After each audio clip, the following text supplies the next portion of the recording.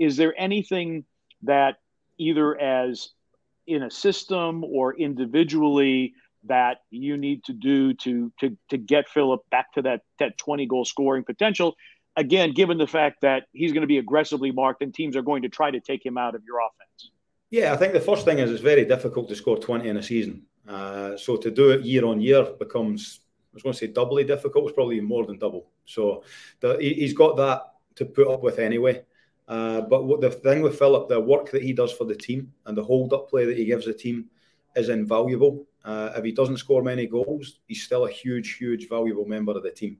And I think that's probably the biggest thing at the moment in terms of making Phillip better, is that realisation that it's not all about just scoring goals. If he's making his teammates score 2 or 3 a game and it's because of him, then he's certainly contributing to victories. And I think Phil's comfortable with that.